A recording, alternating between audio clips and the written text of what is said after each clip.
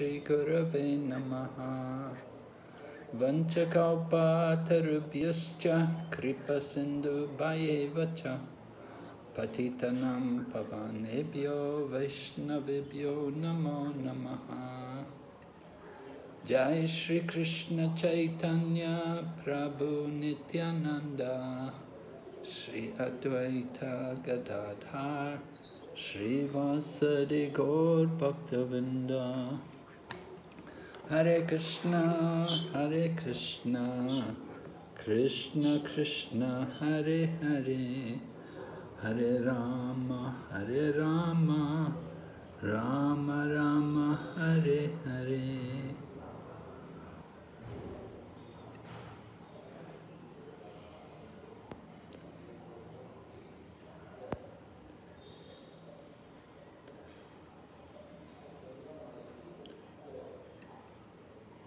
So we welcome everyone to our ongoing study of the Bhagavad Gita as it is at the level of Bhakti Sastri. And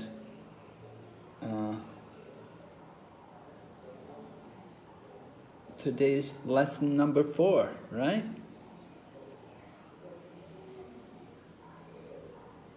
Yes, Radha.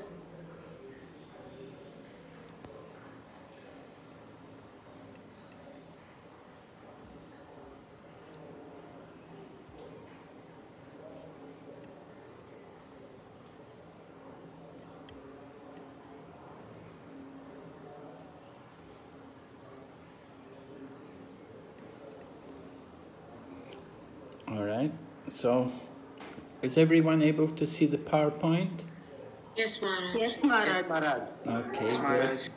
So we're on lesson 4, and the title of the lesson today, Contents of the Gita Summarized. In other words, it's the title of the second chapter. So we're going to look at the features of the second chapter. First of all, a quick review of what we covered yesterday. We did speak about the principles of Varnashram Dharma. We explained how Varnashram Dharma helps to organize the society, organize the people, so that they can all cooperate together for each other's welfare, both material and spiritual. And we spent a little time talking about Arjuna's reasons for not fighting according to the principles of Varnashram Dharma.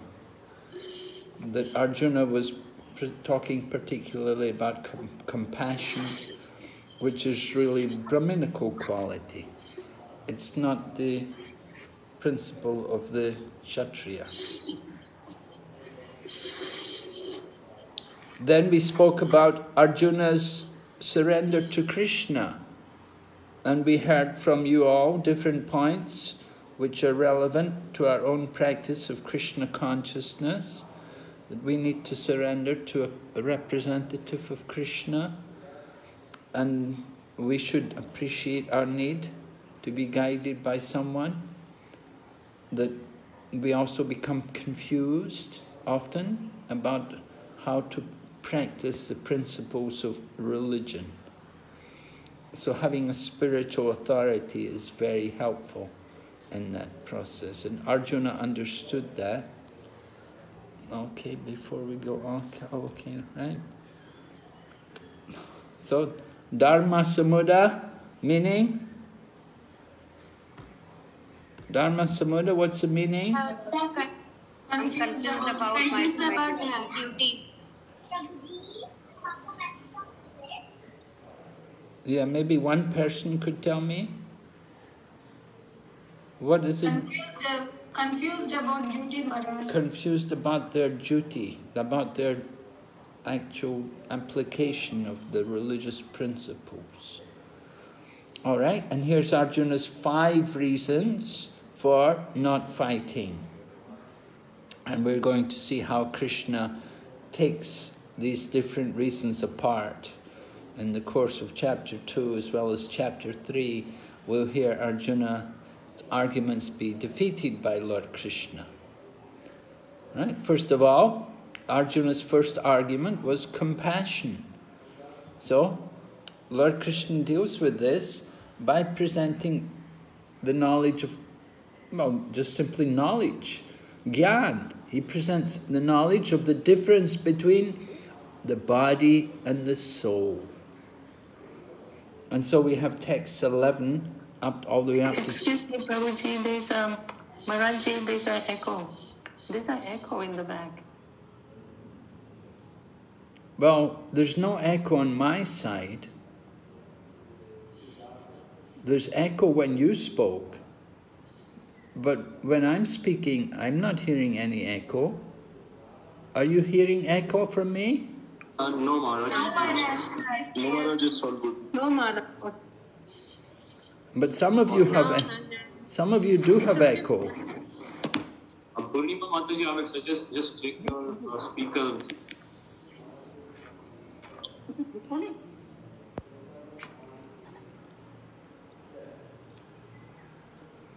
Can I continue? Yes, yes, Maharaj, please. All right, so the knowledge of the difference between the body and the soul is presented by Lord Krishna in these verses here in the second chapter, from text 11 all the way up to text number 30. Lord Krishna highlights the difference between the body and the soul. Now this is something which is very basic and fundamental in spiritual knowledge. Oh, Krishna, right? Okay. Can you see the illustration? Yes, Maharaj. What's happening? Would somebody like to tell me? Who's maybe one person can tell me what's the example which is being shown here in the illustration? Hare Krishna, Maharaj. Biswas Prabhu. Maharaj, the person is trying to rescue the drowning man by pulling out his clothes. Yes, can you relate it to the knowledge of Bhagavad Gita? Yeah, actually, we should not be too much concerned about our body, which is the outward dress. We should concern for our soul only. Right. Do you know the verse in the Bhagavad Gita where Krishna compares the body to the dress?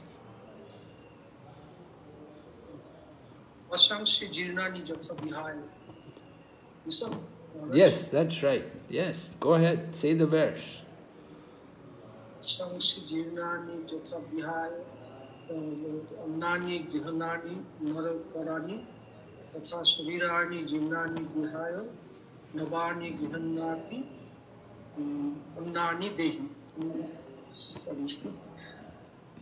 Yes, and the translation?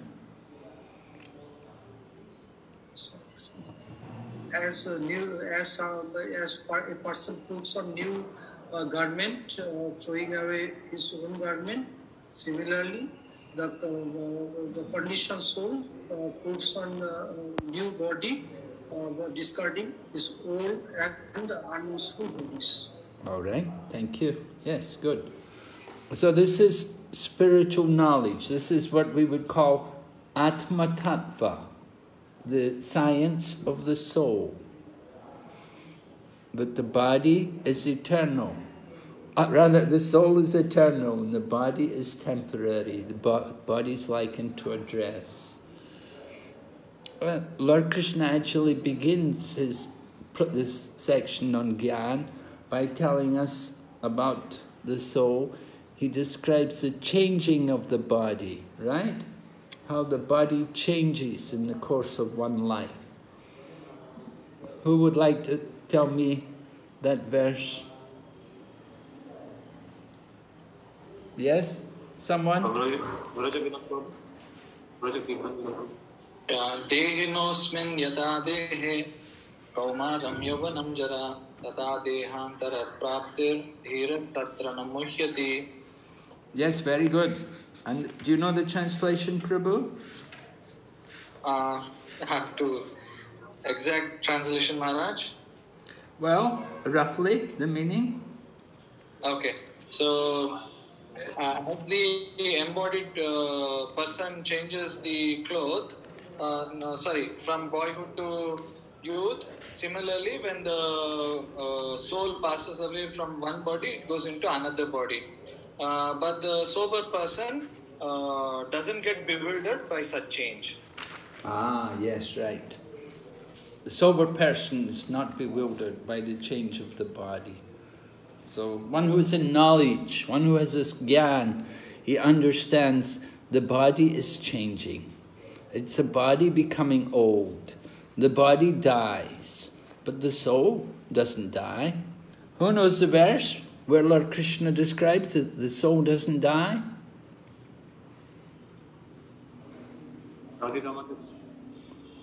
Jayate mriyate va kadachan nayam bhutva bhavita vana bhuyaha ajo nityaha shashvato ayam purano na hanyate hanyamane sharire.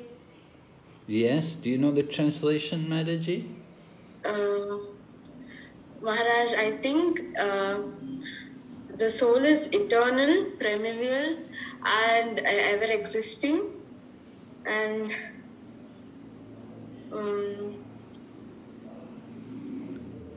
not exactly, Maharaj, only I know that much. Well, Najayate mriyate vakadachin, what is Krishna saying? You can understand the meaning. There's no death or birth for the soul at any time. Yes. Nayam buddha bhavita vana bhuvi ajo nityam shasvato yam purano nahanyate hanyamane sharire. He's not slain when the body is slain, right? Yes. He's unborn. He's eternal, ever existing, and primeval. So this is there's another verse also which tells us about the qualities of the soul, because there are different weapons which are sometimes used in fighting, different astras. So one may wonder, is there any weapon which can destroy the soul? Yes, Prabhu.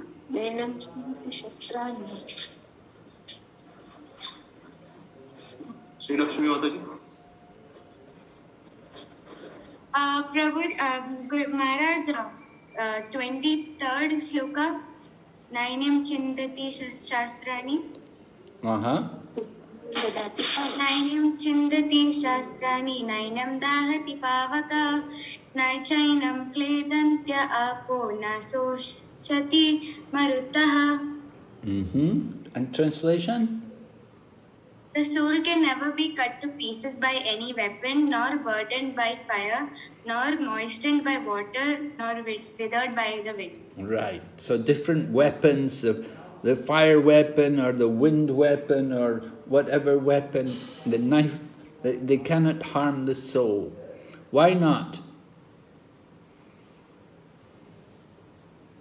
Why can the soul not be harmed by these weapons?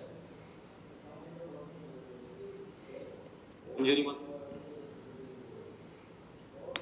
Krishna, Guru Maharaj, because soul size is too small, it is just tip of the hair, about 1 by 10,000 parts. So it is too small, even the atomic molecular atoms also, smaller than that also. So well, it cannot be. Okay, it's very small, but could we not burn it? No, it cannot be burned. Why not? Also. Because it is eternal. Ah, yes, because it's eternal. And that is the nature of spirit, right? It's spiritual. The soul is spiritual energy. And spiritual energy, what's the nature of spiritual energy? The nature of spiritual energy is? Everlasting? Yes, eternal. It's eternal, full of knowledge and bliss. Yes. Satchidananda, right? The nature of the soul is eternal. Full of knowledge. But the body, what's the nature of the body? body is slain, temporary. The body's what? Slain. The body. And temporary. Well, it may be slain. Not everybody's going to be slain, but everyone's going to die, right? Everyone has to die. Krishna says, for one who takes birth, what is certain? Death is Yes, certain. one who takes birth, death is certain, right? So we've all taken birth in this world, and so our death is also certain. Because we took birth, we will have to also die, give up the body. We accepted the body, and we'll give up the body. So death is simply giving up the body. It's not something which we have to really be very worried about. It's just simply a change of body. So this is knowledge, this is Gyan, this is the Atma Tattva, the science of the soul. Why is Krishna presenting this knowledge? Someone?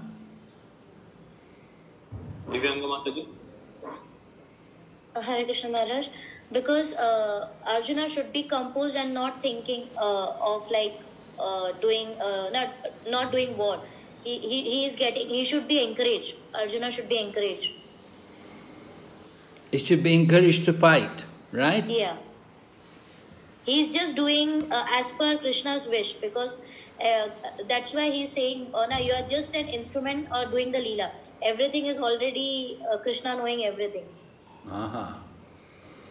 But Arjuna's reason for not fighting, he thinks it's not good that he should go and kill people who are worthy of his worship. Superiors like Bhishma and Drona. And Arjuna was arguing that, how can I kill people who are worthy of my worship? And so Lord Krishna is presenting the knowledge of the soul to explain, just to confirm. Of course, Arjuna knows this, but still, Krishna is making the point again. He wants to remind Arjuna that you're not going to kill the soul, Arjuna. You're only going to kill the body. And the body's going to die one day anyway. So why are you worried? Why be compassionate? And that's how, if you look at the text, if you look, beginning text number 11, here in the Bhagavad Gita, Lord Krishna begins, because Lord Krishna is taking the position of the teacher. Arjuna had requested him, I'm going to become your disciple, please instruct me. So Krishna took the position of the teacher, and he immediately chastised him and told him, while speaking learned words, O Arjuna, you are mourning for what is not worthy of grief. Those who are wise lament neither for the living nor the dead. So Arjuna was chastised by Lord Krishna. He said, your compassion for the body, that is foolish. That is ignorance, to show compassion on the body. Real compassion is based on the soul. Now, a lot of welfare activities are all based on the body. Welfare activities, people say, oh, we should feed the poor, oh, we should give charity and help the underprivileged, the orphans, and so many different welfare activities are going on, and they're all concerned with the body. So that is material compassion. But that is not going to solve the problem of life.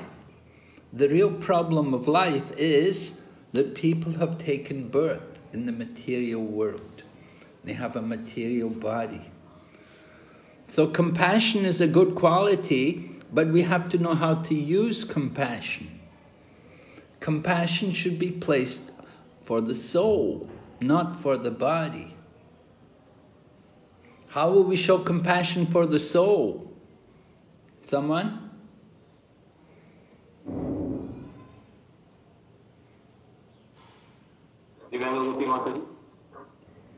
By giving Krishna consciousness, by giving them knowledge of the soul.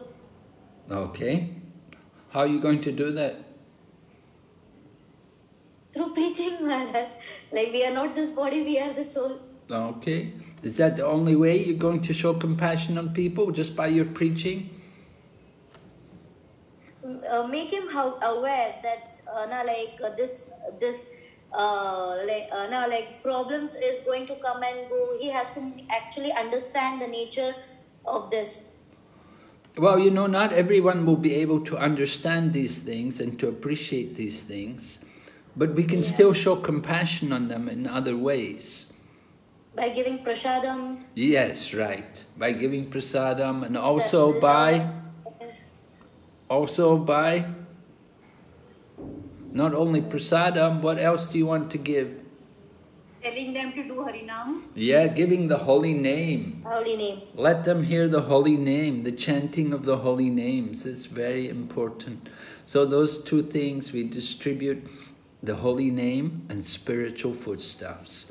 That does help to alleviate them from their unfortunate conditions. Makes them a little fortunate. So that is real compassion. Compassion based on the soul, spiritual activity. But this kind of compassion is like saving the shirt of the drowning man. That is like material compassion. Compassion based on the body. You may feed people today, but they'll be hungry tomorrow. You're not really solving you just feed people. How are you going to feed them every day? That's difficult. How many people can you feed?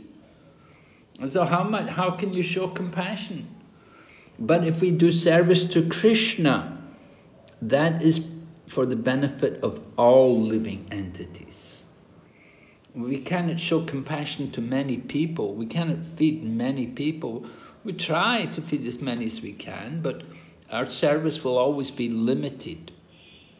But if we can do service to Lord Krishna, that is the highest compassion, and that's for the benefit of all living entities, everywhere. All right? Are there any questions on this so far? About Krishna defeating Arjuna's argument based on compassion? Everyone's clear? You understand compassion now? Yes, Maharaj. Yes, Maharaj. And you understand why Krishna's you understand why Krishna's yes, okay.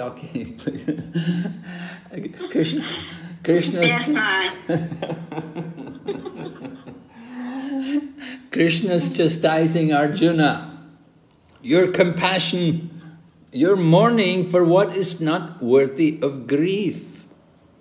Because everyone's going to die, the body's going to die anyway. But we want to understand the nature of the soul, how to give greatest benefit to the soul, to help the soul. The soul is not going to die. That's important. So this is gyan, this is the knowledge which is given. Shown here, Najayate mriyate vakadachin. For the soul, there is neither birth nor death at any time. You know, Prabhupada had very nice ways of introducing this philosophy to people. Sometimes people would come to Prabhupada and they would ask him, Swamiji, how old are you? And Prabhupada would look at them in the eyes and say, I am the same age as you. And they would be shocked. You know, they would be really shocked that, oh, you're the same age as me? How could it be? You know, you look like an old man and, you know, I'm only 25 or something. But Prabhupada was bringing them to the spiritual platform. He would say, I'm the same age as you. I am a soul. You are a soul also.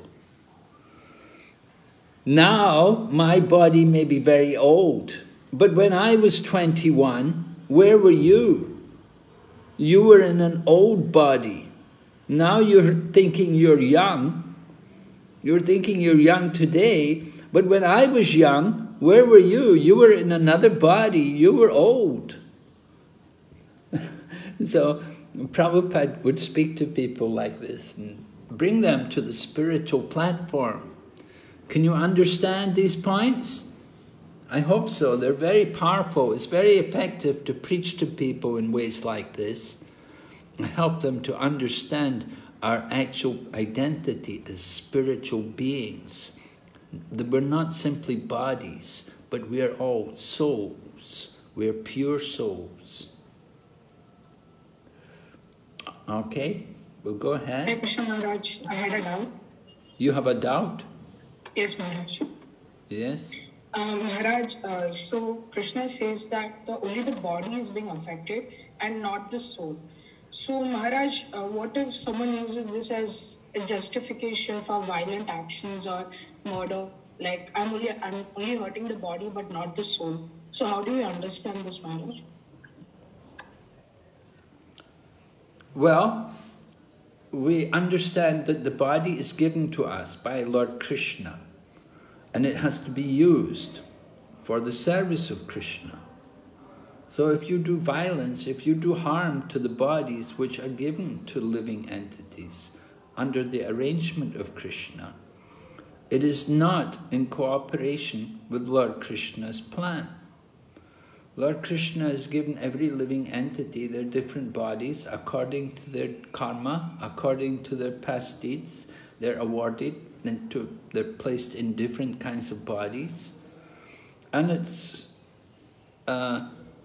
required that we have to go through the duration of life, the appropriate duration of life, which is required in that body.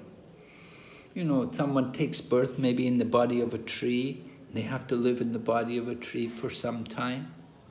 And then somebody else takes birth in the body of a little insect, and they will spend a very short time in that body because the duration of life is not very long. And then gradually the soul will come to the human body. So the law of nature is there, that living entities take birth and they go through changes, right? You know the changes which the body goes through? From birth to death, what else happens?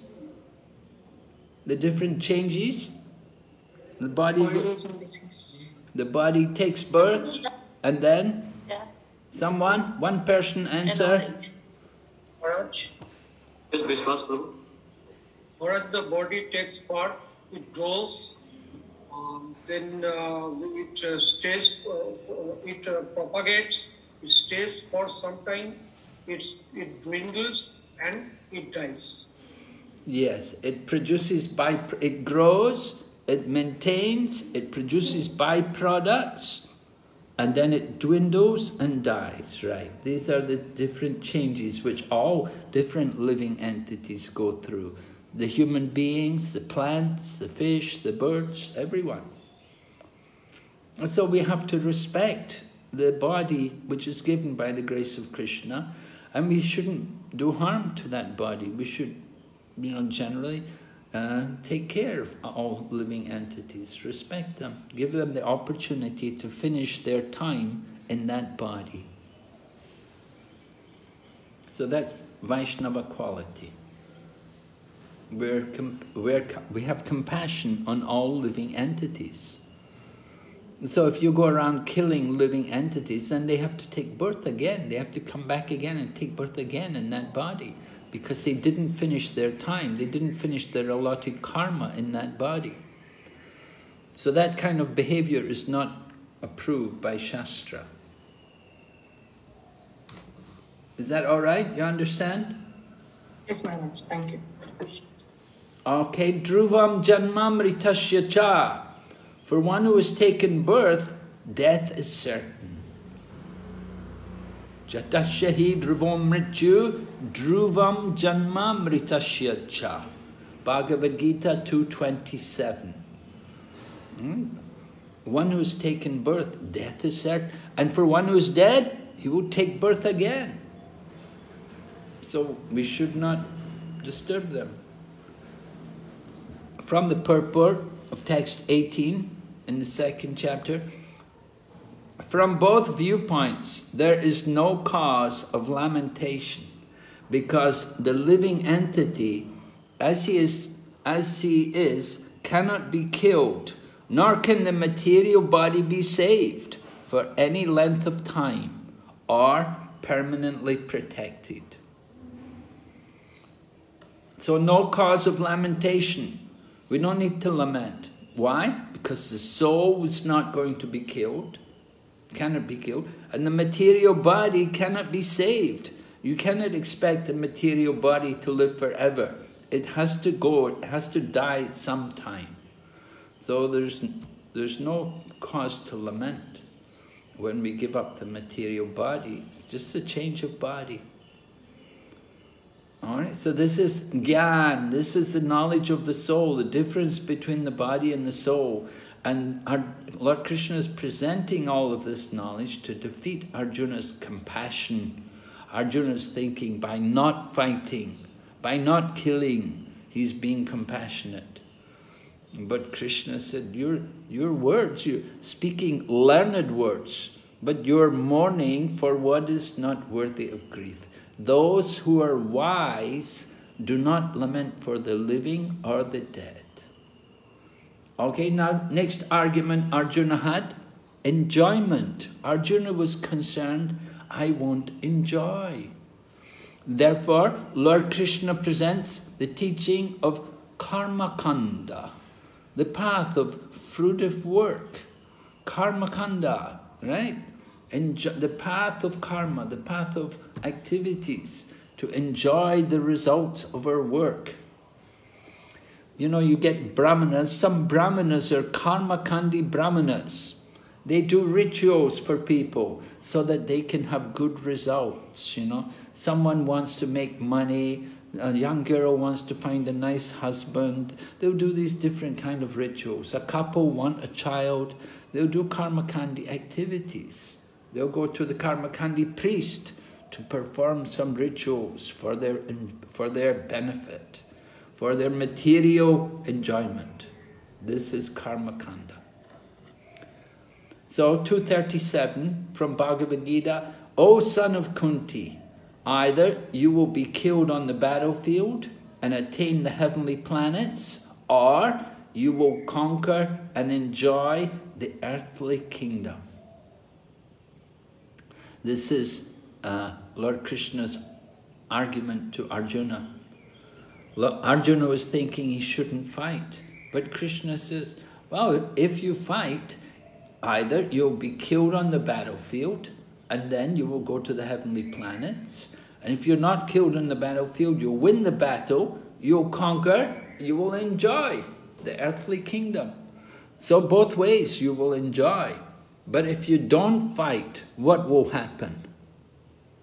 Someone answer? If Arjuna doesn't fight, what will happen?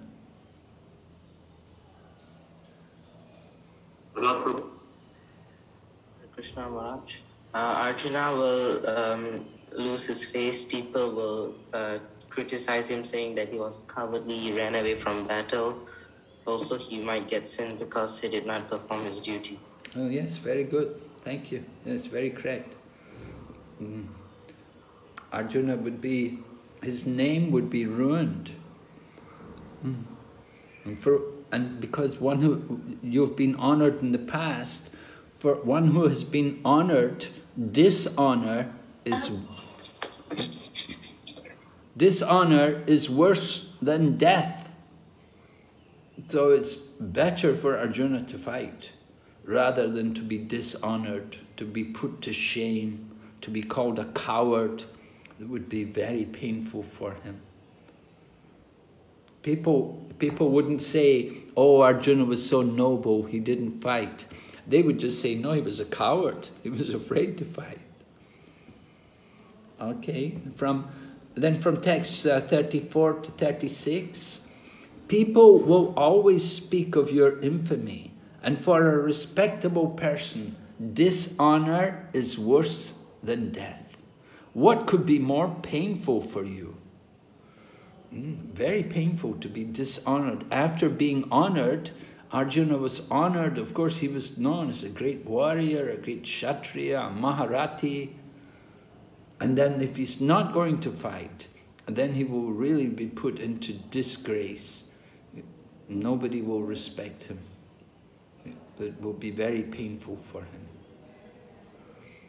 So the path of karma kanda is that if Arjuna fights, he can enjoy. Because Arjuna was saying, he was thinking, if I fight, I won't enjoy. But Lord Krishna turns it around and said, no, if you don't fight, you won't enjoy. If you don't fight, you will suffer. You'll suffer so much pain, mental agonies. The dishonor will be very painful to you. But if you do fight, win or lose, you will enjoy. So this is karma kanda. Person wants to enjoy. You're doing something you want to enjoy. And then, 232. From 232, Swarga dwaram apavritam. Open the doors to heaven, right? O Partha, happy are the Kshatriya to whom such fighting opportunities come unsought, opening for them the doors of the heavenly planets. Does a devotee want to go to heaven? No, Maharaj. No, Maharaj. Are you sure? Yes, Maharaj. Yes. Yes, Maharaj. Well, for the service of Krishna, devotee can go anywhere, right? But it's not that we want to go to heaven just for the sake of enjoyment. But that's what's being described here. At this point, Krishna is speaking on the level of karma kanda. Later on, Krishna will bring the argument to a higher level and he will explain about karma yoga. But just by way of introducing the topic, he's explaining karma kanda. Now, karma kanda is not a spiritual activity. It's a material activity. Materialistic people perform karma kandi activities. You'll probably know the 8th offense in chanting Hare Krishna, right? Do you say the 10 offenses every morning? Anyone know the 8th offense in chanting Hare Krishna?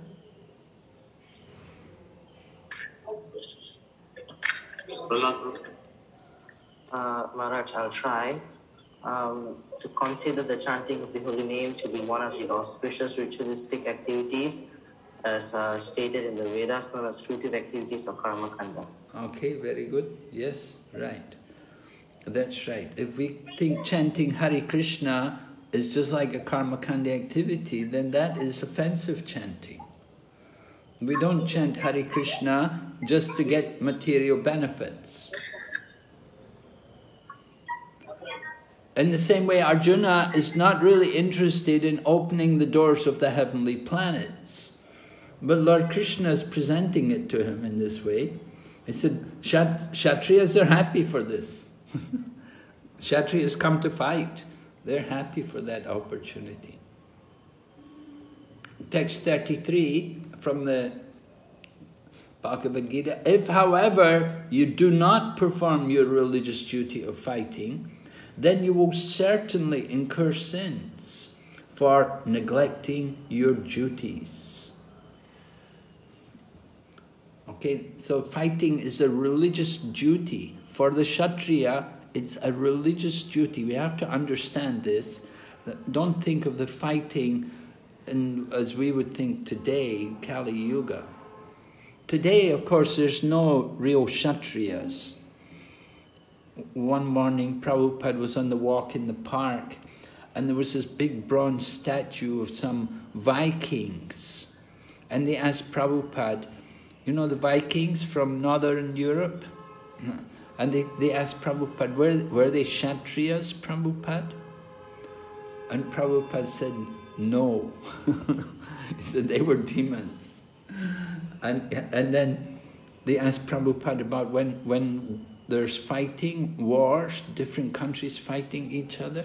He said, are these Kshatriyas? He said, no.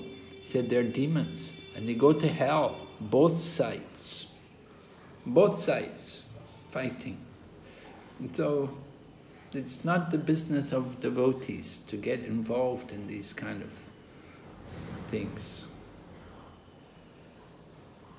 And certainly we don't think of fighting as a religious duty.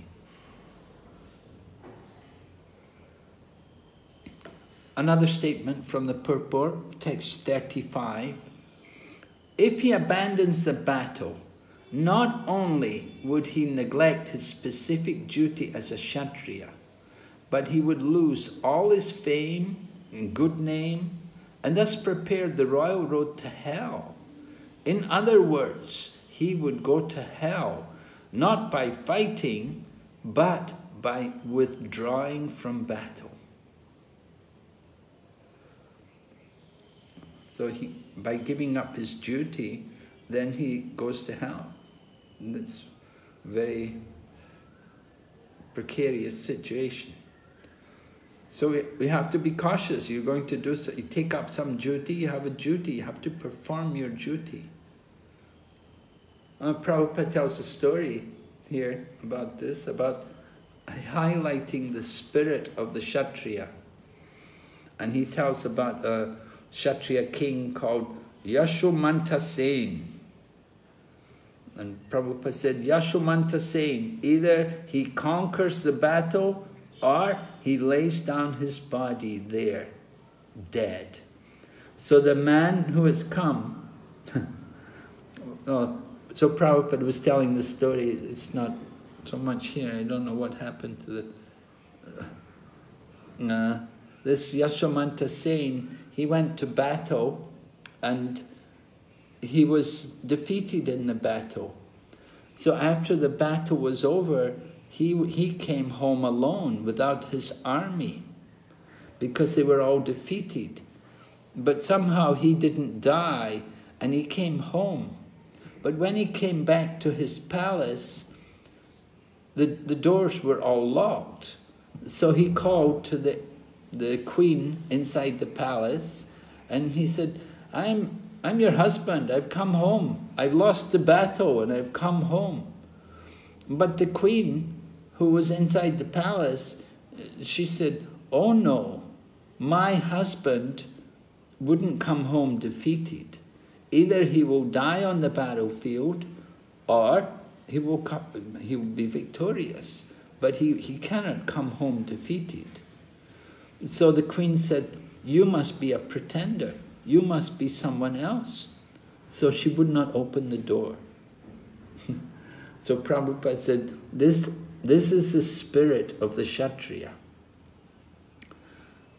In the palace in Jaipur, you know the Jaipur kings, they were great Kshatriya warriors. And that's why Govindaji was taken to Jaipur, and other deities also were brought from Jaipur, from Vrindavan to Jaipur. You have Radha Damodar there, and Radha Gopinath there in Jaipur, as well as Radha Govinda. So there's a painting there in the palace in Jaipur. The Kshatriyas are fighting, and the sword is inside the other man fighting the king, and you could see that the sword had entered into the body of the one man, but the other man was fighting. He was pulling the man closer to him so he could hit him. So although the man's sword was already in his stomach, the man was pulling the man closer because he wanted to fight back. And Prabhupada said, yeah, this is the spirit of the Kshatriya, that they want to die on the battlefield, and they will die going forward. They cannot be killed on the back. To be killed, if they're killed laying on their back, that's very disgraceful. They must be killed going forward. They have to go forward. They have to fight going forward. To be killed retreating, that's a disgrace. Kshatriyas don't want that kind of death. I think it's in Srimad Bhagavatam, it's mentioned, there are two kinds of death which are glorious. I think in relation to Vritasura, two kinds of death are glorious. One is on the battlefield, and the other is in Samadhi. Okay? So the spirit of the Kshatriya.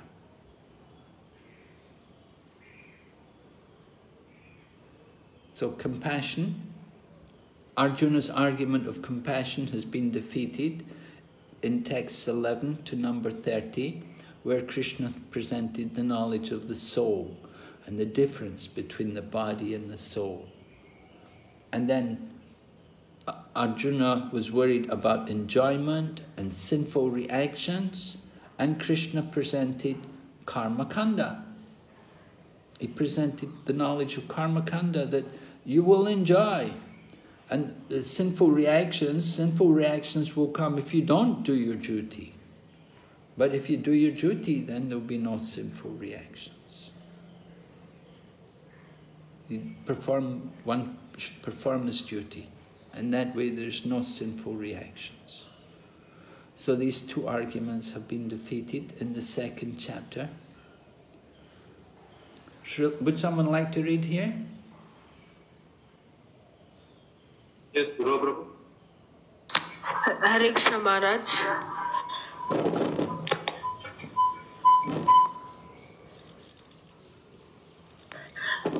Both ways you have to fight.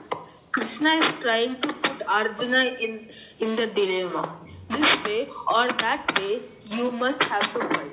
If you think that you are not in bodily concept of life, then it's my order. You must fight. If you think that you are in bodily concept of life, then you are a Kshatriya. You must fight. Both ways you have to fight. This is Krishna's conclusion. Hare Krishna. All right. So first of all, Lord Prabhupada's explaining both ways. And the first way is you're not in the bodily concept of life. So why do you have to fight? Can you explain? You must have to fight. If you think you're not in bodily concept of life, you must have to fight. Then it is my order. What does it mean? Why does Arjuna have to fight if he's not in the bodily concept of life? Please explain. Mataji. Nitya Swarup Mataji. Nitya Swarup Mataji. Hare Krishna. So in both the ways... No, not both the ways. The first way. You're not in bodily concept of life. You have to fight. Yeah, in bodily concept of life, as Krishna counteracted with the Gyan verses where he said that we are not body, we are soul. So in that, pertaining to that, we have to fight for, as a Kshatriya, Arjuna has to fight following his dharma. Right. Because it's not if you think you're not in bodily concept of life, then it means you understand you're a soul. So there's no question of the soul being killed. So there's no reason for you not to fight. Right? You have to fight. Because the soul's not going to be killed. The soul cannot be killed. So you should fight. And if you are in the bodily concept of life, then you're a Kshatriya. You must fight. Why? This is the service given by Krishna. As a Kshatriya, one has to fight, otherwise yes, they will be... Yes, the duty of the Kshatriya. His duty is come to fight. You have to fight. Yes, so both ways you have to fight. If you're the body, you have to fight. If you're not the body, you still have to fight. Okay?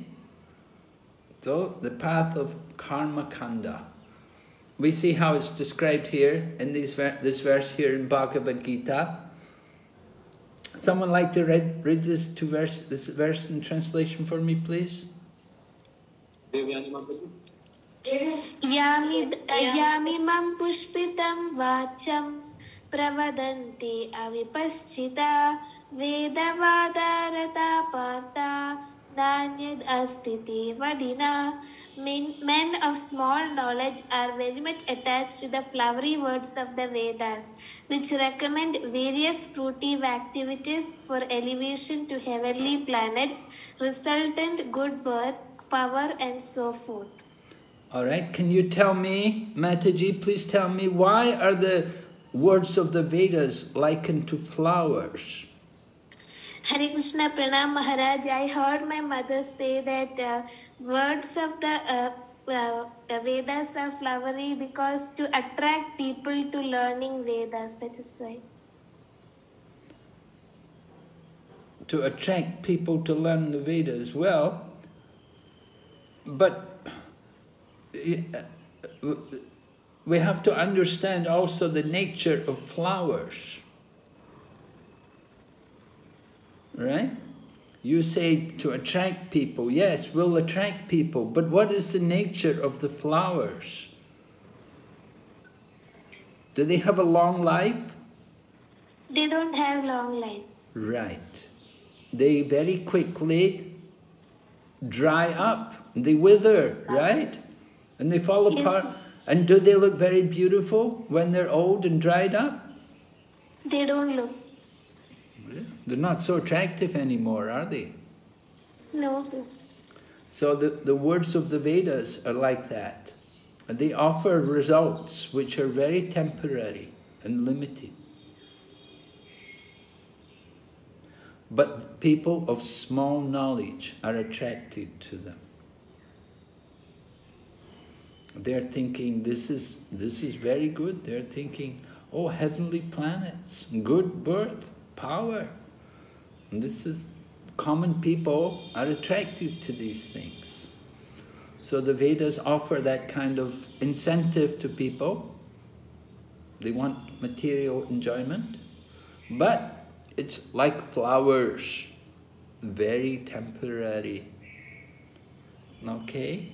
And yes, read this verse, someone? Surendra Prabhu.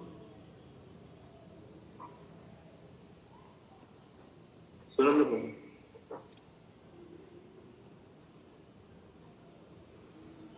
Prabhuji, you are not audible.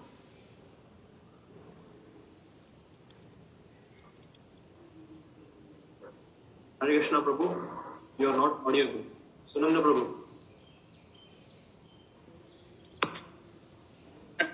I'm audible? Now we can hear Hare you. Krishna. Yes, now we can hear you. Go ahead. Am I audible? Yes, Prabhu, now you are audible. I'm reading. Yes. Traigunya Visaya Veda Nistraya Guna Bhar Varjuna. The Vedas deal mainly with the subject of the three modes of material nature. O Arjuna, become transcendental to these three modes. Bhagavad Gita 2.45. Thank you, yes. So the Vedas, people like to follow the Vedas, but here Lord Krishna is advising Arjuna, become transcendental to these Vedas, because the Vedas are dealing with the three modes of material nature. So if we are in the modes of nature, sometimes we may be in goodness, other times we may be influenced by passion and ignorance. There's always a struggle for competition between the modes. We want to rise above the modes. Lord Krishna is telling Arjuna, become transcendental to these modes. Okay, here's an exercise for us. How many people do we have here this afternoon? It's 46 hard. 46. All right. So let me see. How can we do it? We have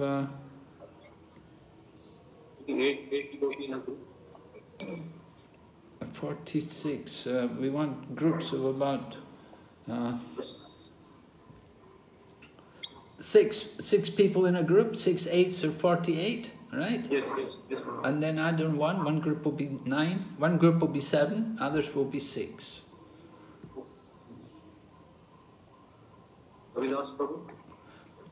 Everyone look at the questions and see. We want to hear from you based on the purports and analogies, verses 42 to 46. The relevance, first of all, of karma kandi division of the Vedas in the practice of Krishna consciousness. Discuss the relevance in relation to Krishna consciousness. And secondly, how are the practices of ISKCON authorized from Vedic point of view? Is it clear? Everyone? Yeah? Can you please elaborate first question? I'm a little confused. Well, you have to read the verses. I want to know, is karma kandi practices, the section of karma kandi section of the Vedas, is it relevant for us in the practice of Krishna consciousness? Okay. Thank you, Maharaj. And then we want to know about the practices of ISKCON. Are they authorized from Vedic point of view?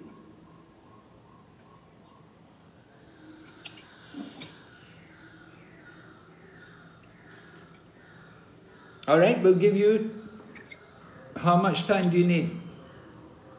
10 minutes? 15 minutes. 15 minutes. No. Cannot give you 15 minutes. 10 minutes maximum. Okay, Maharaj.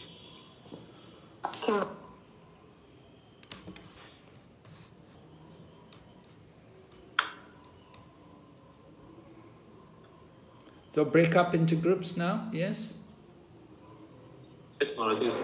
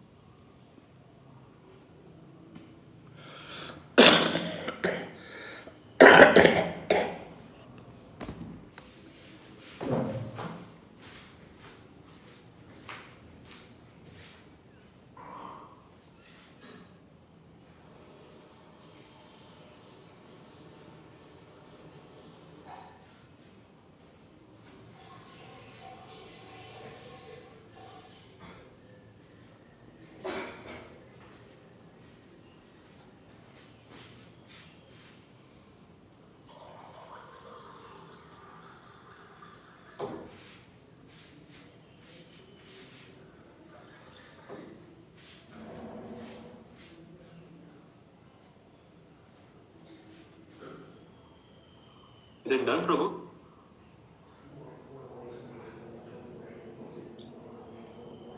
Yeah.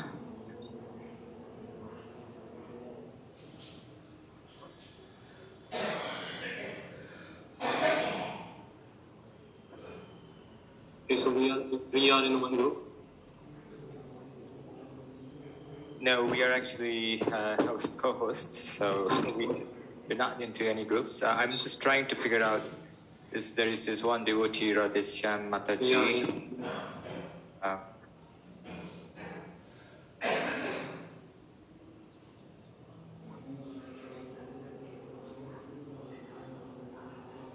Hare Krishna, Mataji. Radheshyam Mataji.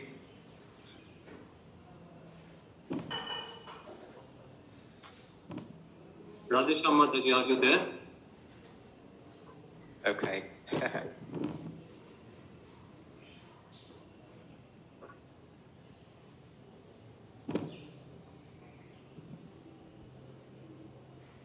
So we both will discuss here, Prabhu. Prabhu, we have option to join into any of the rooms. If you actually go and click on breakout rooms, you can choose any room and you can join there if you want to be part of a bigger group. No, it's fine. We can. Okay, so we have 7.5 minutes then. Yeah. Okay. So discuss the relevance of Dharma Kanda division of the Vedas, the practice of the conscious. 42 to 6. Yeah.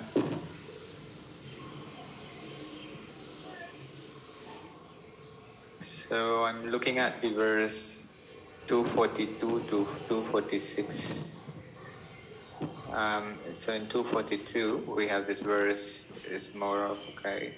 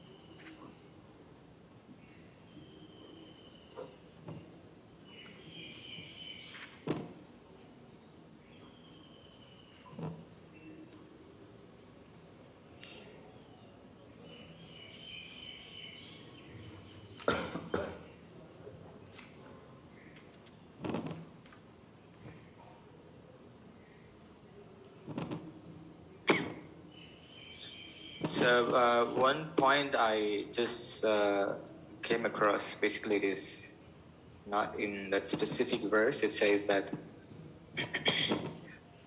basically all the rituals and sacrifice they do in the karma kanda, basically it is to uplift the the soul to the platform of self-realization. It is kind of like a ladder that will help the soul to elevate. Yeah, correct. Yeah. So this is one thing that I can think of as a relevance. Yeah, gradually elevate the general public from field of sense gratification to position of the transcendental plane. Absolutely. Yeah. It's the 45th Bhagavad, right? Yeah. Yeah, I found this. It is in 15.15 Bhagavad Gita. Oh. It's not in the verse that was out. It's there in 45th. Oh yeah. The Vedas deal mostly with primitive activities to gradually elevate the general public. Also, I would say in the 42nd also, Maharaj gave a nice example about the flower that flower beauty doesn't remain for long. So similarly, whatever the actions are there in the karma kanda, they are only for a limited time of period.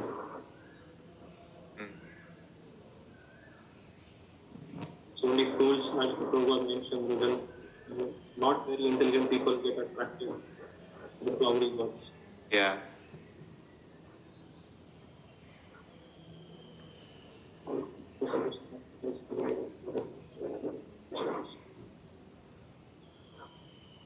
For the second one, should we go to the second one? Because the practice of ISKCON here.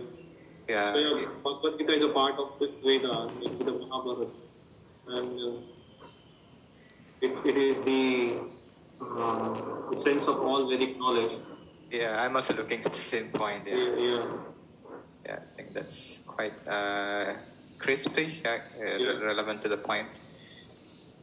Refer to this verse. Yeah.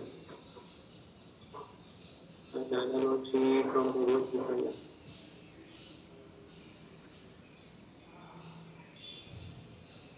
And plus, as the 44th was explained that when there is a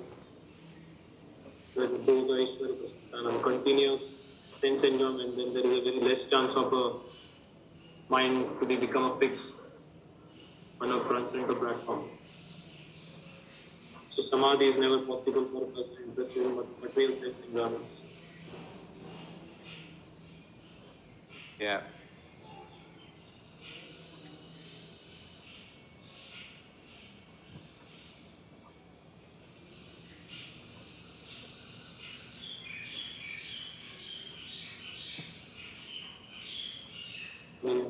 The 45th was last time mentioned. If you want to attain the transcendental position, then you have to, as the 43rd, 45th verse, you have to raise above yourself about the Pariguna Vishya, 3 modes of appreciation, and then only you can completely depend on the goodwill of Krishna.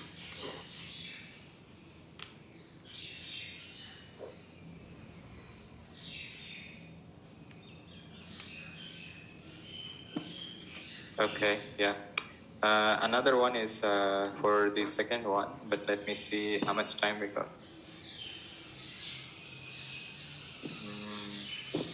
1:43.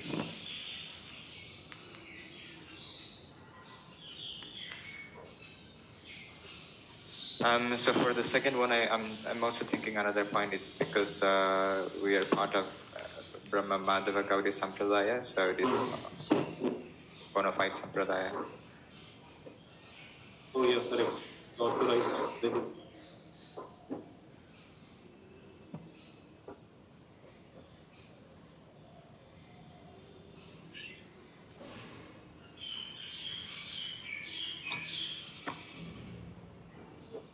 How much time left? 1 minute? 1 minute? Yeah.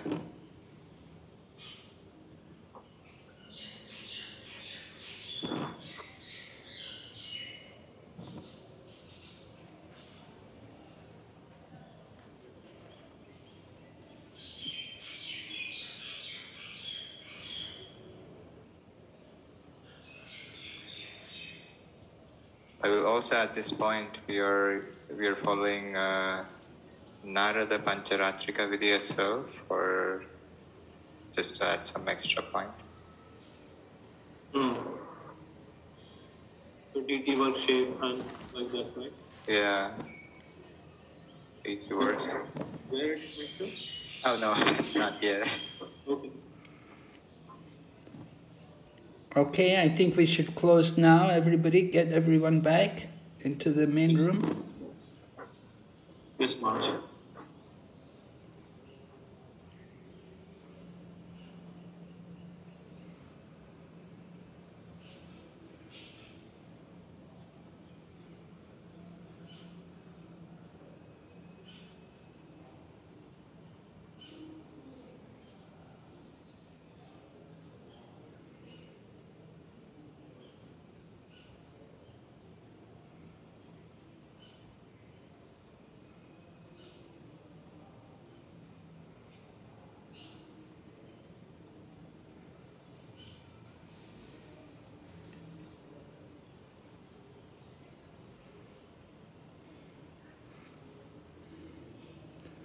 Hare Krishna.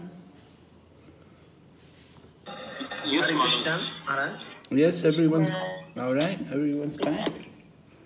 Yeah, there's in 4 seconds. Yeah, 3, 2, 1. Yeah, yes, March. All right. So we'd now like to hear first of all how you respond. Maybe one person can give me their what they discussed and what they consider the relevance of the karma-kanda division of the Vedas is in the practice of Krishna consciousness. So Prahlad Prabhu, you are spokesperson of which group? Rule number 1. Okay. Manjari Mataji? Yes, Maharaj. In purport Mataji, you are spokesperson of which group? So I will let group 3. Okay. So all the spokespersons are ready? Yeah, I have written the points. So. Okay. Just wait, Mataji. Let Prahlad Prabhu speak first, then go. Go ahead. Krishna Maharaj, so I am from group 1. So for the first question we discussed and we agreed that karma kanda division of the Vedas is it's meant to direct people to self-realization as stated in chapter 2 text 46. In the first part of the purport it says that Srila Prabhupada says that the karma kanda division of the Vedic literature is meant to encourage gradual development of self-realization. And then Prabhupada further mentions how self-realization is, the purpose of self-realization is to understand Lord Krishna as the primeval cause of everything, and also to understand one's eternal relationship with the Lord. So, Okay. Let's hear from another group. Let's hear from group 3. Yes, Maharaj. In 45, Vedas basically deal with the fruitive activities, but to gradually elevate to the general public from the sense gratification to the transcendental plane. So it is relevant because it is going towards the transcendental plane. And here also in 46, Krishna, the relationship, purport 46, first para, the relationship of the living entities with Krishna is also mentioned in 15th chapter, 15.7. The living entities are the part and parcel, and the highest perfection stage of the Vedic knowledge is also confirmed in Srimad Bhagavatam. Okay, thank you. Let's hear. And even Krishna says in 15. Okay, no, that's enough. I just want to know the first question about the relevance of karma kanda. Someone else? Yes, Piyu Mataji.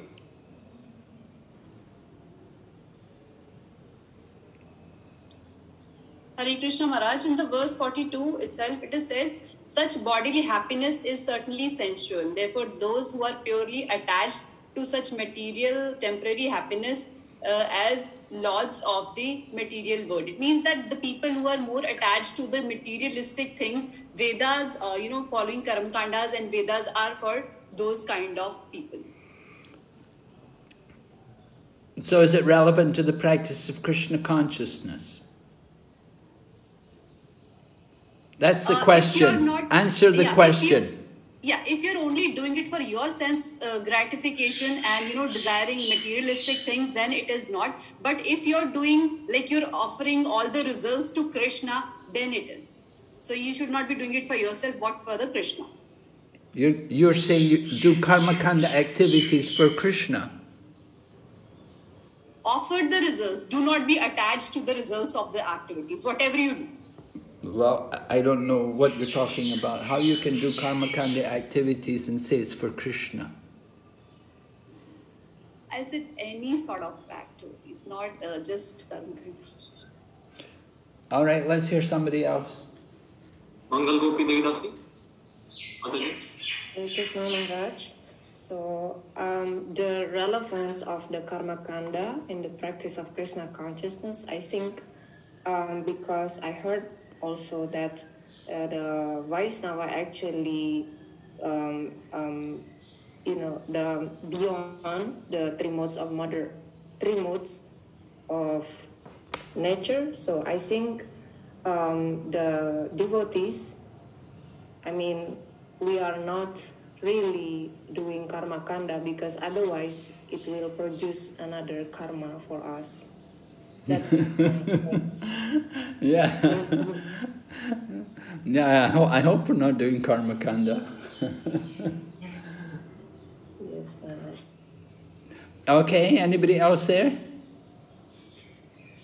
Any other group? Yes? So I think our spokesperson, I don't see him. So we discussed that Karma Kanda section of Vedas is gradual process to attain self-realization. The goal is same, but Krishna consciousness is the direct process to attain the same goal. And also, it is also mentioned in the Vedas because Upanishads are part of Vedas. So Vedanta Sutra especially starts with Athato Brahma Jignasa. So we have to inquire about the self-realization, about the self. So Vedanta Sutra and Upanishad point towards the devotional service of the Lord. And Upanishad especially mentions the chanting of the holy name. So since we can't read all the Vedas in this Okay, I wanted to know, you haven't answered the first question. So it is not directly related Karma Kanda in the practice of Krishna consciousness. Okay, since thank we you. are not doing it. Right. Yeah. Thank you. That's the answer. That's what we want. It is not related to the practice of Krishna consciousness. Karma Kanda division of the Vedas is not relevant to the practice of Krishna consciousness. This should be clear in everyone's mind.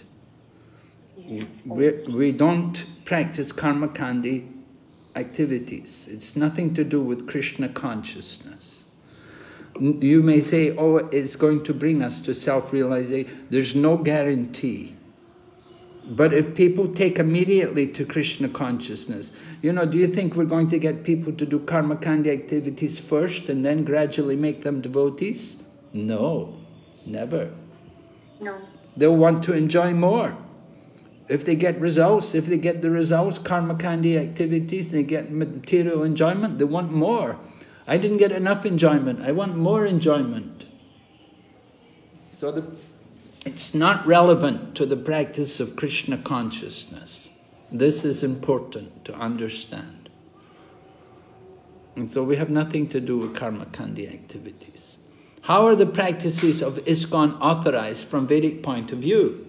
That's the second question. So Madaji, you can continue. What was your answer to this? Yes, so ISKCON follows chanting of the holy name and devotional service. So devotional service is mentioned in Vedanta Sutra as well as Upanishads. And since the age, lifespan is very short in this age, and people are more bewildered and quarrelsome, it's the easiest process mentioned in Upanishads to chant the holy name and attain the same goal, which is attained by Karma Kanda. And since Upanishads are part of Vedas, it is authorized process, what ISKCON practices from the Vedic point of view. Yes, right. We have, Prabhupada writes in the purport of 46, text 46 in the purport, Prabhupada talks about we have to understand the purpose behind the Vedas. Right? Krishna says, by all the Vedas I am to be known.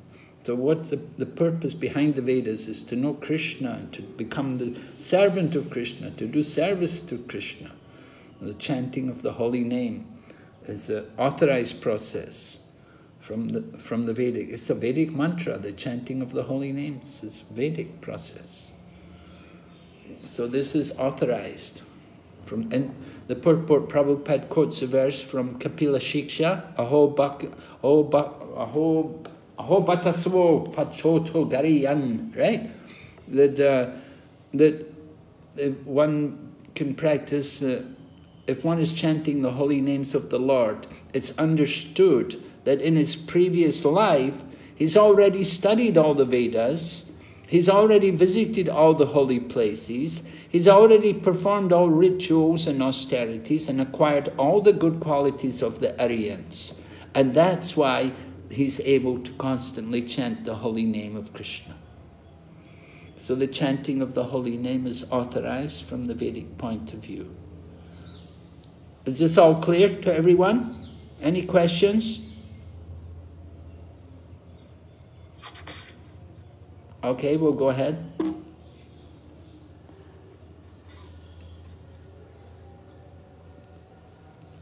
The highest Vedantist. The best purpose of Vedanta philosophy is served by inoffensively chanting the holy name of the Lord. The highest Vedantist is the great soul who takes pleasure in chanting the holy name of the Lord. So pure chanting of the holy name, that's important. And we should take pleasure in the chanting of the holy name. Srila Prabhupada teaches us all of these things. Okay, we're going to go ahead. Buddhi Yoga, Karma Yoga, Sankhya, Jnana. Thus far, I have described this knowledge to you through analytical study. Analytical study means Sankhya. So this Gyan, this has been described through analytical study, Sankhya. And Buddhi Yoga, Karma Yoga. Now listen as I explain it in terms of working without fruitive results, O son of Pritha. When you act in such knowledge, you can free yourself from the bondage of works. when you work, when you act in such knowledge, so that's Buddhi Yoga, you have proper knowledge, then you free yourself from the bondage of works. Working without fruitive result, right? That is karma yoga, working without fruitive result. We perform our duty in a detached manner.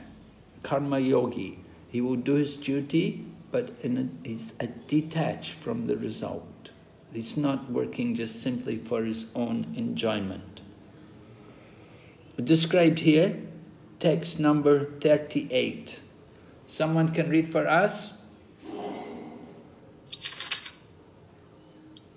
Yes, Vinaша. Hare Krishna Maharaj. Sukha dukkhe sama kritva. Sukha dukkhe sama. Haribol, Prabhu, please raise your hand and then speak. Go ahead, Madhiji. Sukha dukkhe sama kritva labha labha jaya jaya tato yuddhaya yujjasva naivam papam avapyasa. Do thou fight for the sake of fighting, without considering happiness or distress, loss or gain, victory or defeat, and by so doing you shall never incur sin. Bhagavad Gita 2.38. Thank you. So, fight for the sake of fighting. It's your duty. Don't consider the result. Don't consider happiness or distress, loss or gain, victory or defeat. In other words, do your fighting in a detached manner. By so doing, you shall never incur sin. So that is the nature of karma yoga. Yeah, go ahead, Maharaji, read.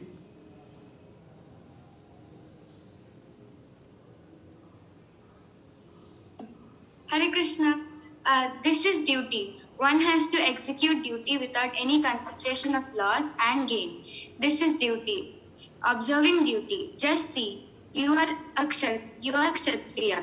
This is necessity of this fighting. So you should not consider whether you are gaining or losing. It is your duty to fight. If you execute your duty nicely, there is no question of sin. To execute duty is piety. Bhagavad Gita 2.27 to 38, Los Angeles, December 11, 1968. Thank you. This is duty. Kshatriya's duty is fighting. Different varnas will have different duties. Somebody is a Brahmin. His duty is to recite the Vedas. His duty is to preach, to chant the holy name, and to worship the deities, like that. The Vaishya's duty to protect the cows, and the Sudra's duty to serve. So, karma yoga, it means working in a detached way. So perform your duty nicely. Although you should be detached from the result, still we should try to perform the duty as nice as possible. So that's difficult for people. That's a challenge. If we think I'm getting the result, then we'll try very hard. But if we think I'm not getting the result, no, well, why should I care? So, to perform our duty properly, we should perform the duty as best we can, to the best of our ability. Then that is piety. Here's the interesting verse in this regard. Well-known verse, very famous verse, often quoted by people in India.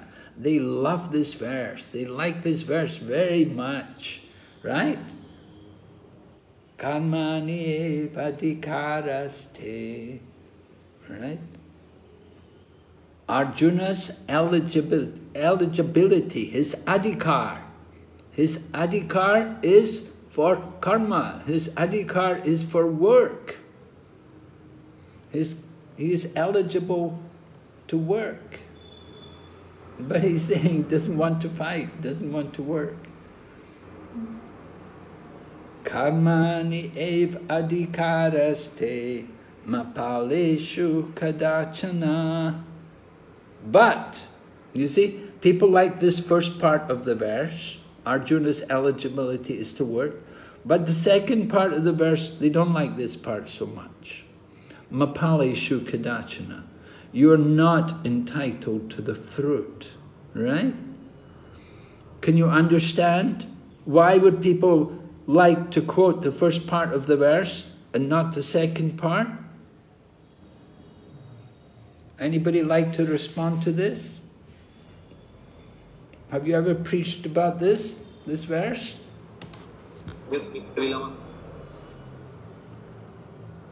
Yeah, it takes a lot of detachment to be, not thinking about the results or not worrying about the results, leaving it to Krishna. It's very difficult to. Yes, really, isn't it? We even have a saying. We have a saying in English. I don't know if you have it in India, but the saying in English is, proprietorship can turn sand into gold. You know, if you own something, if something is yours, then even if it's just sand, you'll value it just like it's gold. But if something is not yours, in other words, we say detached. The result is not yours. We don't value so much. Have you met people who talk like this? They like this verse. Karmani eva diskara. How will they take it? How will they interpret this verse? What will they tend to do?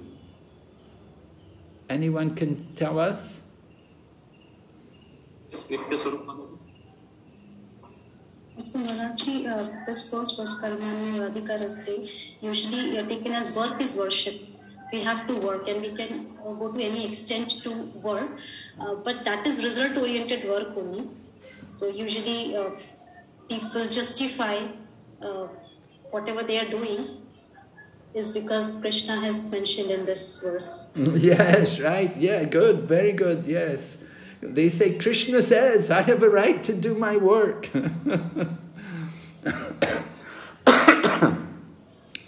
Krishna said, I have a right to do my business. I have a right to work. I have to do my work. But do they ever quote the second part of the verse? Mapaleshu kadachana. No, very, very rare. Someone will say, you're not entitled to the fruit. But as Maharaji said, people say, oh, work is worship, work is, I have to work. Krishna says we have to work. Yes, we do have to work. But, mapaleshu kadachana, you are not entitled to the fruit. And then Krishna goes on to say, never consider yourself to be the cause of the results, and never be attached to not performing your duty. So it's a very important verse, and we should be familiar with this, and we should note how people can misinterpret it, how they can give it some other understanding. They just take the first part of the verse. They never think about the second part. No, I have a right to work. But ask them, all right, you have to work, you have to give the fruit of your work to Krishna. What? No, I have to, the fruit, that's for me, I work. They don't want to do that. So, here, the Lord says, you cannot stop your work, neither you can enjoy the activities, the fruit of your activities. That is the work on spiritual plane. So, work on the spiritual plane means you work for Krishna. You don't enjoy the fruit of the activities. You cannot stop work, neither you can enjoy the activities. Of course, we may enjoy working for Krishna, But we have to remember the fruit is to be given to Krishna. So that is work on the spiritual plane. So Lord Krishna is encouraging Arjuna to perform his work in that manner, as buddhi yoga, understanding that he's working for the pleasure of the Supreme Lord, not for his own satisfaction. Yes? Someone please read.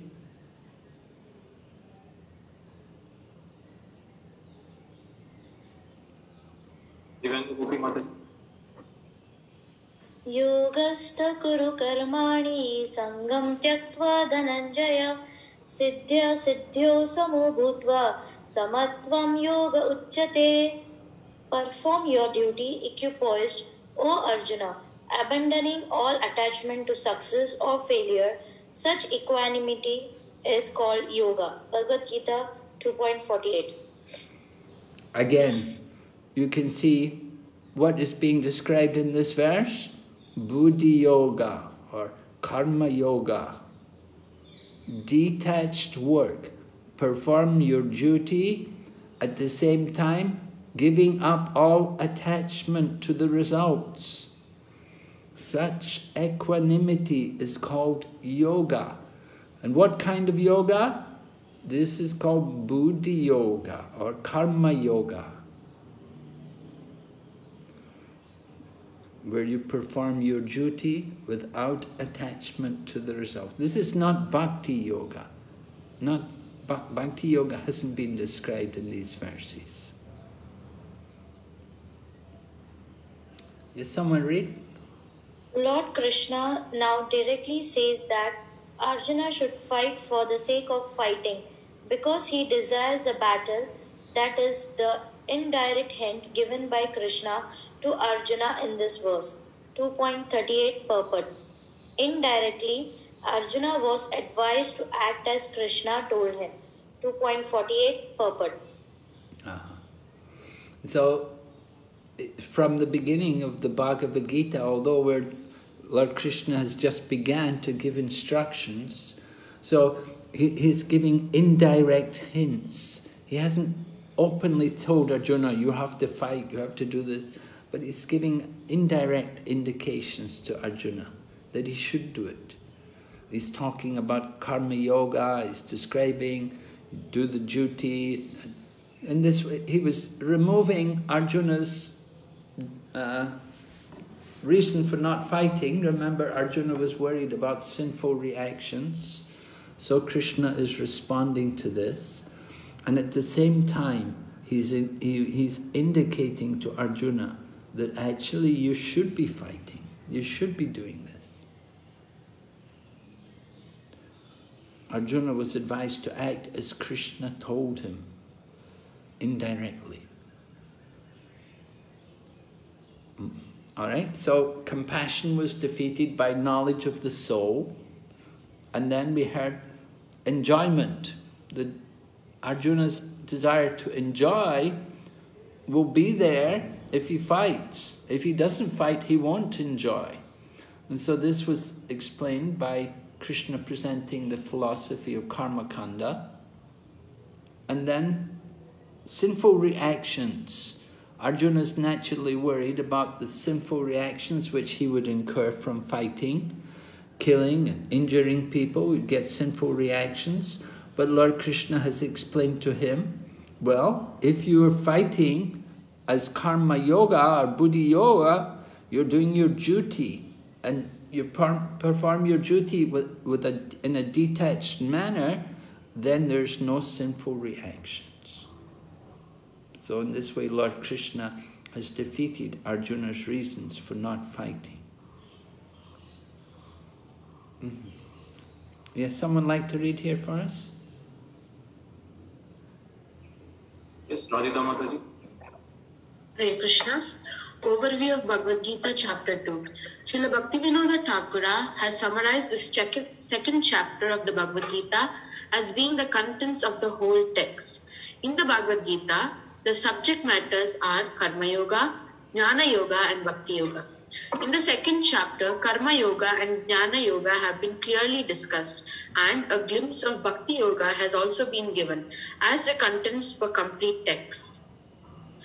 2.72 purport. Yes, right. So Prabhupada has given the title for the second chapter as the contents of the Gita summarized, because the main philosophies are explained briefly.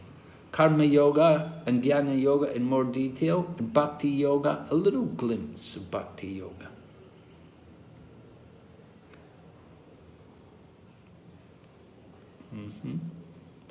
So in the second chapter you can see the main sections of the second chapter began with Arjuna surrendering to Krishna.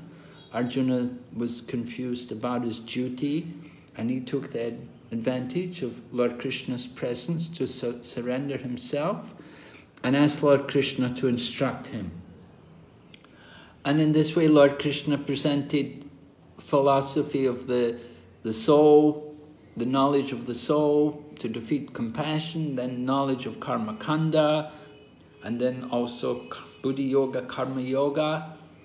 And at the end of the chapter we'll hear about the Stita Dir Muni,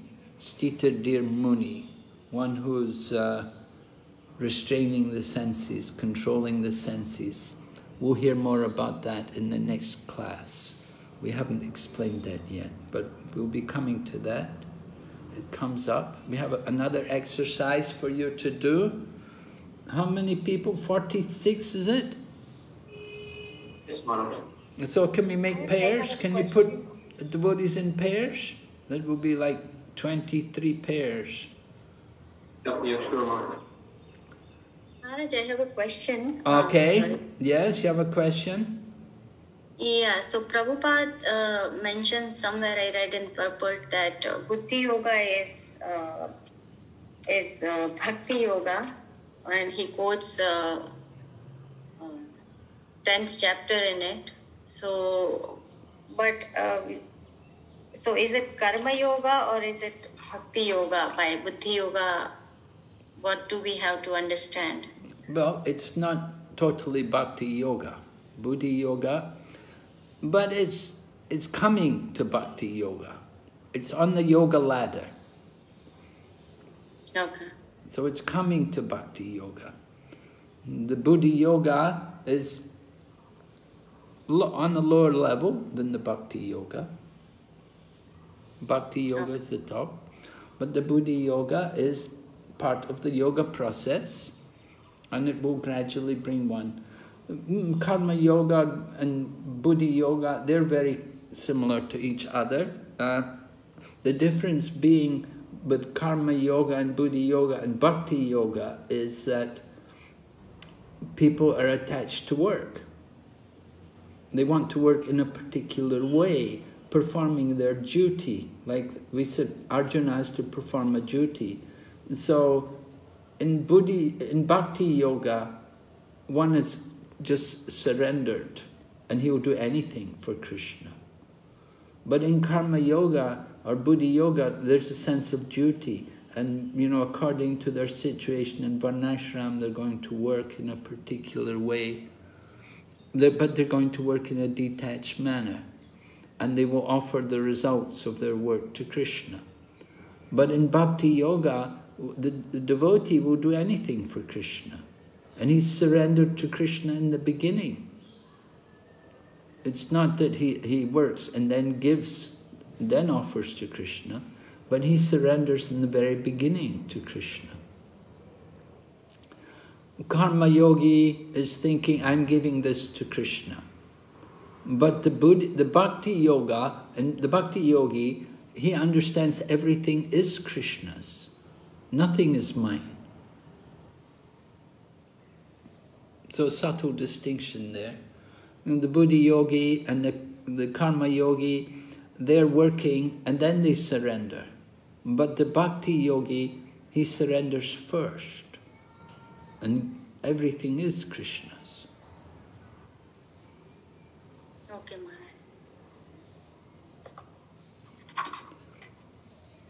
Maharaj. Thank you. So in some of the verses, for example, you'll notice the word is Buddhi Yoga or Karma Yoga, and Prabhupada would simply translate it as Bhakti Yoga, or he will translate them as devotee.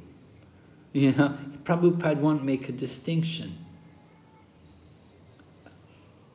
And it's interesting because Bharijan Prabhu, he makes the point that many devotees, many of us are actually, we're on the level more of Buddhi Yogi or Karma Yogi rather than Bhakti Yogi. To get people to actually do full Bhakti is quite challenging for a lot of devotees. But for most people, they're more on that level of Karma and Buddhi Yoga.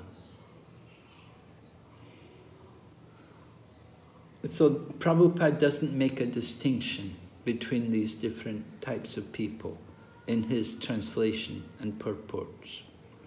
And you'll see the word in Sanskrit is often Buddhi Yoga or Bhakti Yoga, and Prabhupada will just translate it as Bhakti Yoga. Yeah, so in Krishna consciousness or devotional service, we do the similar thing, right? We do the same thing that we don't, we work for Krishna, we do the same activities. If like there are grihasthas, they do the same activities which other people are doing. Oh yeah, but yes. In their mind, they know that it is for Krishna. So. Right, yes. And they offer the results.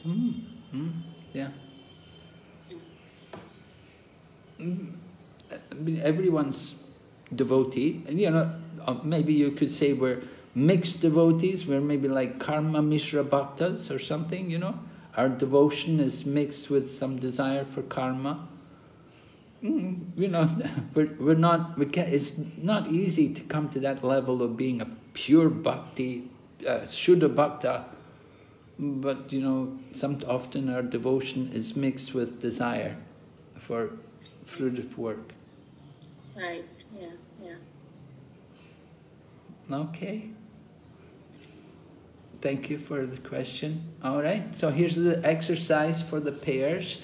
We want you to look at these two verses. First of all, 240, pratyavayo navidyate, and then vayavas ayatmika buddhi, text 41.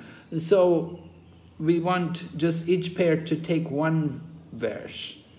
So maybe group 1 to 10 will take, group 1 will take 240, and then the other groups, you know, groups 11 to 20 or whatever, they'll take group 2, Vayavasayatmika Buddhi, 240. So read purport and discuss the significance. We don't have a lot of time, so can you begin? Yes, it's Avinas Prabhu. So 1 to 10 groups will focus on first part and... Yeah, 240. 11. Yeah. Okay, Maharaj.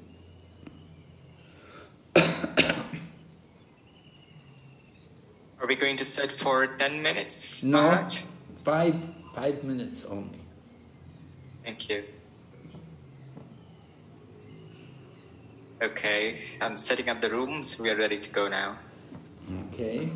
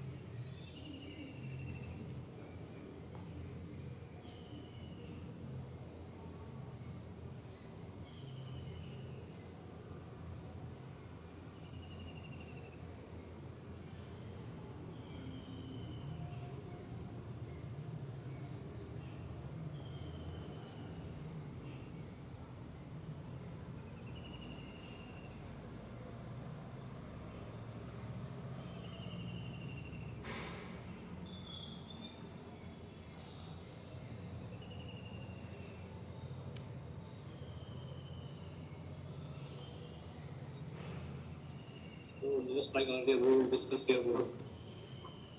Somebody, can you add me in a group? I got disconnected, that's it.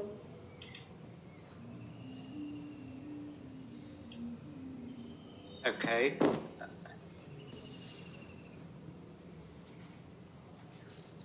Do you know which group you're part of?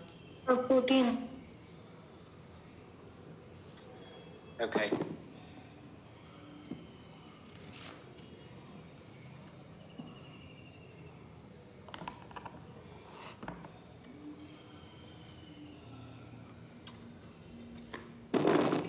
Okay, so we got 3 minutes, Prabhu. Yeah, we can discuss whatever time we have. Yeah, so should we take 240 or 41? Let's take 240. Activity in Krishna consciousness, activity of the benefit of Krishna, without expectation, since everything is the highest. Mekha Bikramana Sastri Pratavayo Navidyate Solpamapyasa Dharmasya Trayate Mahato Bayat.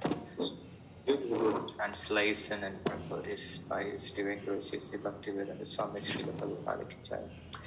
The center where there is no loss or diminution or little advancement on this path can protect one from the most dangerous type of fear. Prabhu, I'm reading it myself, okay? Yeah. Due to Krishna consciousness.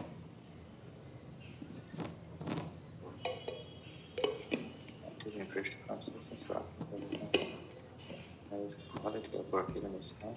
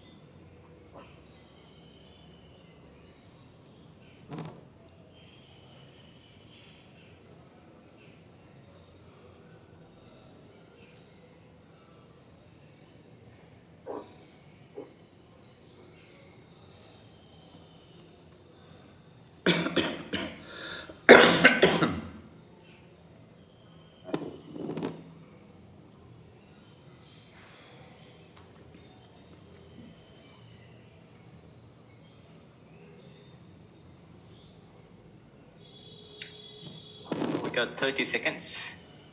Yes. So in essence, there is no loss in Krishna consciousness. Yes, sir. Yeah. So material activities and their results end with the body, but working in Krishna consciousness, there is no loss even after this body. Yeah. Okay. I'll see if this is going to get closed immediately, the breakout rooms. Just give me a minute.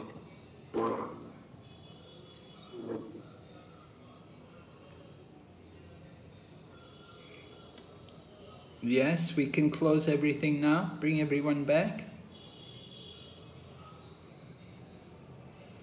Yes, Maharaj.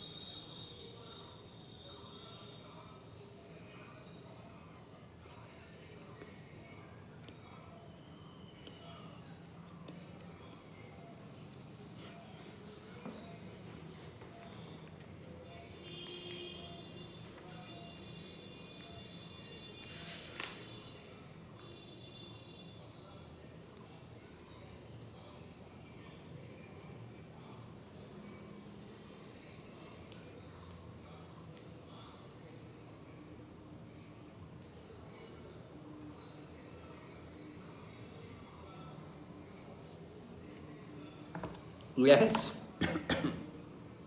Is everyone back in the room? Yes, Maharaj, almost. The two devotees left.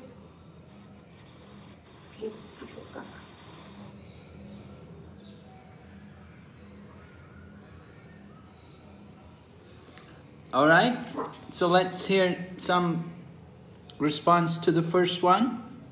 Pratyavaya navidyate, Bhagavad Gita 240. What's the significance?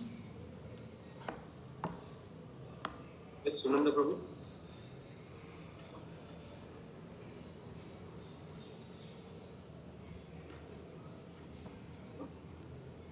Yes, go ahead, Prabhu. Sunanda Prabhu, are you from the group 1? The group 1 that Prabhavatana Vidyate, that is in the text 40 of chapter 2, that here Krishna says that in this endeavor there is no loss or diminution, and a little and advancement on this path can protect one from the most dangerous type of fear. So here Krishna describes that whatever we do for Krishna, that is for eternal, that is our eternal activity, and it cannot be destroyed by the time factor. The relationship between the Krishna, a little bit, even a little bit, we work for Krishna's satisfaction, that consciousness cannot be destroyed by the time factor. So here Krishna says that there is no loss for this this type of work which is satisfying Krishna.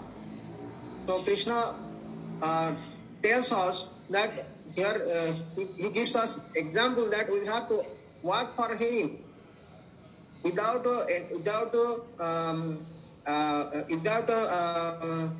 result oriented.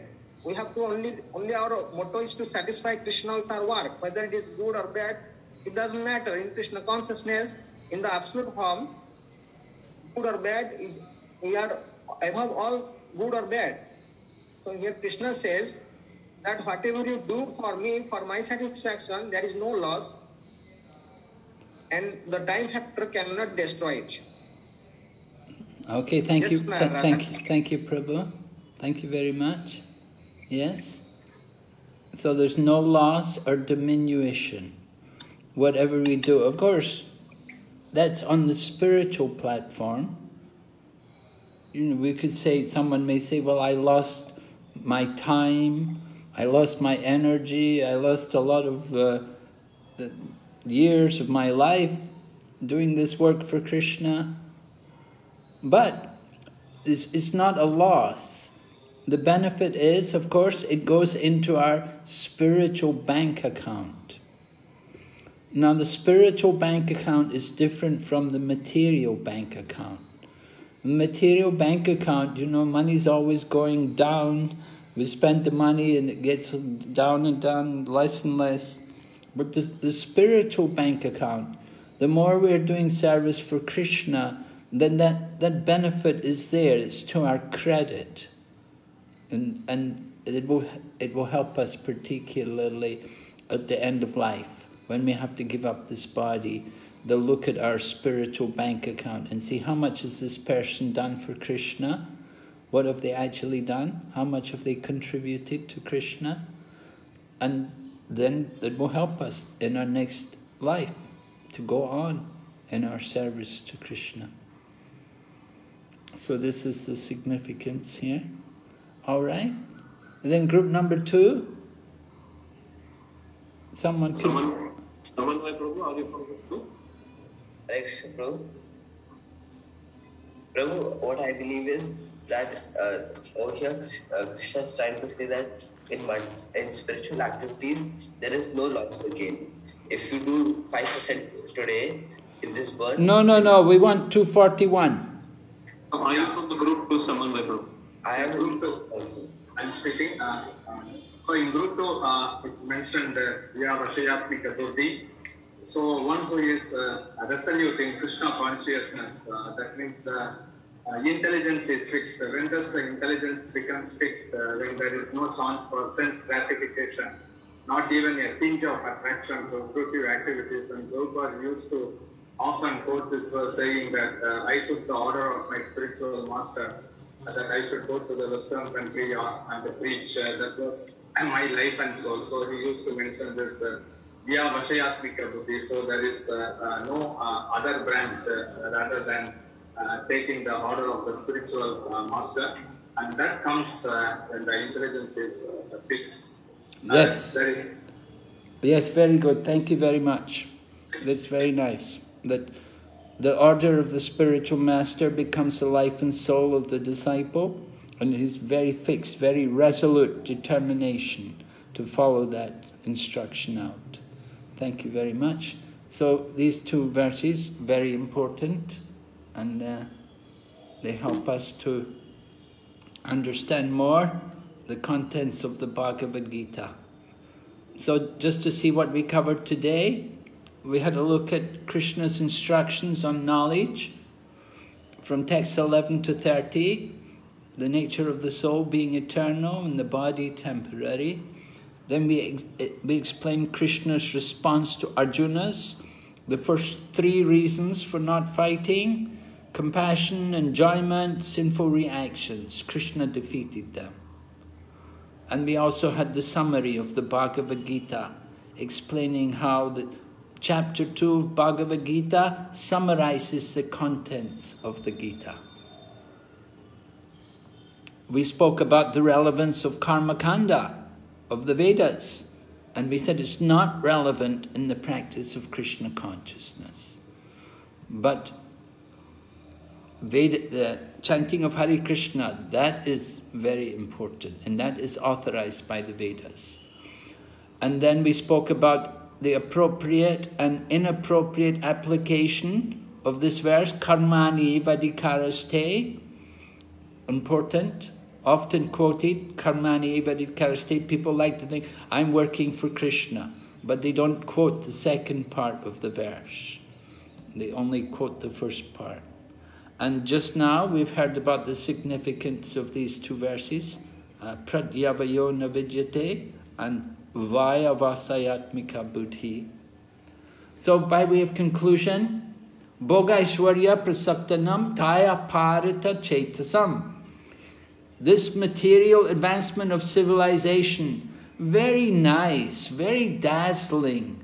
Just like when we pass on the street or the road of your American cities, it looks so nice. So many lights and so many night illuminating signboards. But we should always remember that this nice situation is not permanent settlement. Any moment I'll have to give up everything. Vaya vasayatmika buddhi samadau na vidyate. So therefore, if one becomes attached to this false platform, illuminating, so-called illuminating false platform, then his determination to go back to Godhead will not be very much intense. This is the problem. If we become bewildered or enamored, overly attracted by these material things, then it will be very difficult for us to go back to Godhead. Exactly.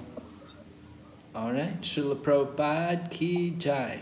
Jai. Are there any questions?